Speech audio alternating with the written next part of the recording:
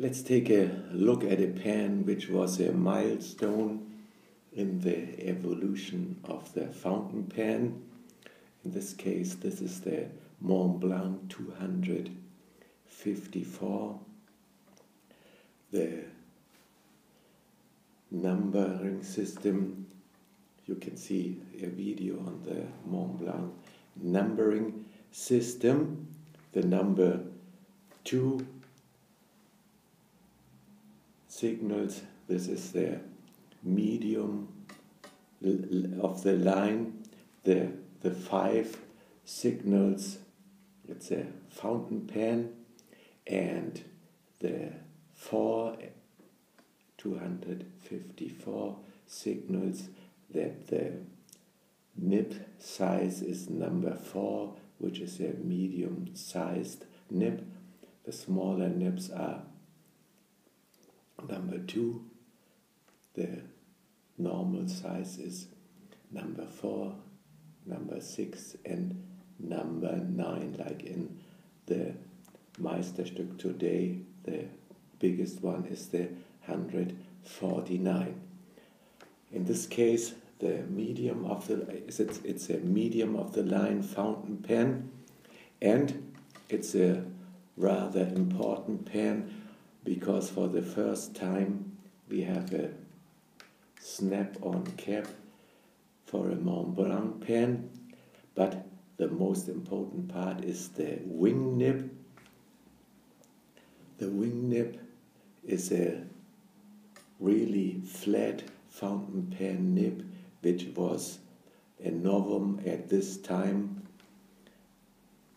We are speaking of the year 1954. In this year, or a little bit before that, the Montblanc engineers invented the wing nib. This is the first pen which came with a wing nib. Today, Montblanc doesn't make pens with a wing nib anymore. This is a wing nib today is the standard for a student or for an entry level pen. It's much cheaper to make than a normal fountain pen nib, but in these days it was a new invention. The nice part of the wing nib is that it's very smooth to write with. The con of this pen is it's medium flex, but it doesn't spread the tines, so you don't have that much of a line variation. But the reason they invented it was the tines never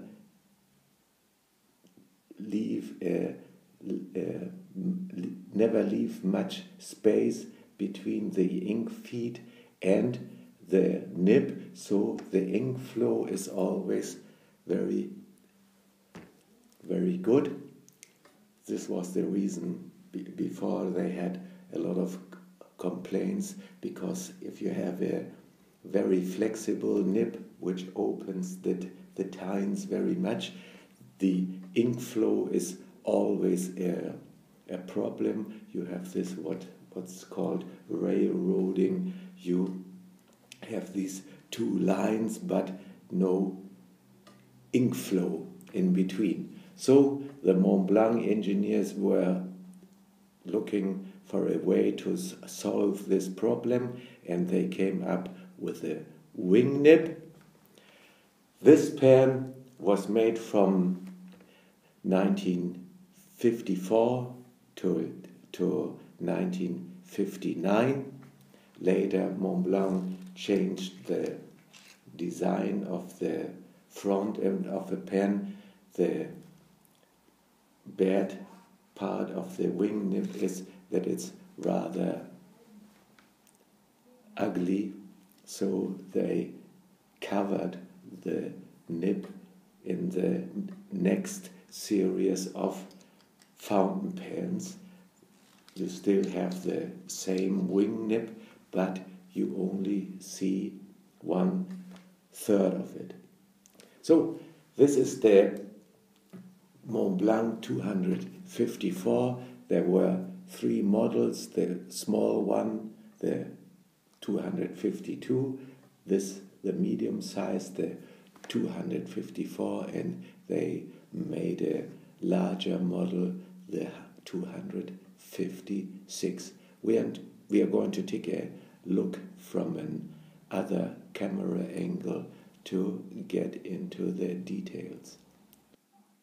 Now let's take a look at this pen from a shorter distance. For the year 54, this was quite a modern pen, and you can see this has a B nib, and here we see the model number 254. Here you can see this is the mechanism for the filling system, and this was the first Montblanc pen with this kind of mechanism that you didn't have the threads. And another first, the wing nib. This is a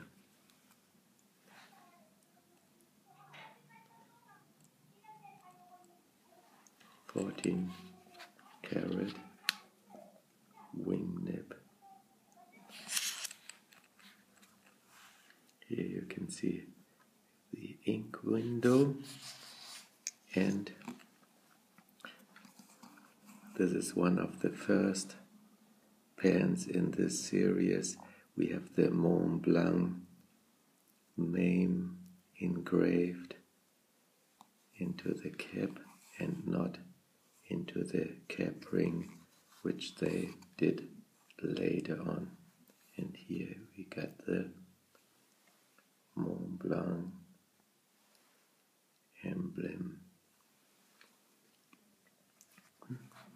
Now let's see how this pen reacts to the writing hand without pressure, with pressure. This is a semi-flex nib.